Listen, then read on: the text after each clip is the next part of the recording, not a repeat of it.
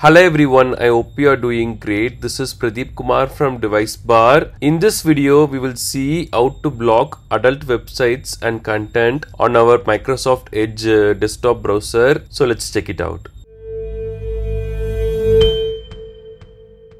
We all remember the famous Internet Explorer browser from Microsoft, which was very popular but not very fast. But right now we have Microsoft Edge, a pretty fast and modern browser. This is like our primary web browser right now, and this is available for both Windows and Mac OS. If we have a device at our home or office with this browser, and if we want to restrict adult content usage like blocking adult websites, then here are the steps for that. The user interface for doing all this might change in the future. If that happens, please let us know in the comments. We will share the updated steps for this. To do this, we have to first open our Microsoft Edge desktop web browser and go to this three-dot menu, select this, and here go to settings.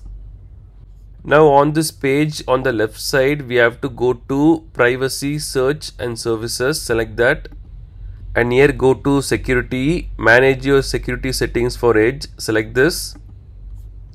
And here on this secure DNS section, instead of use current service provider, we are going to choose this. And here we have to select clean browsing family filter.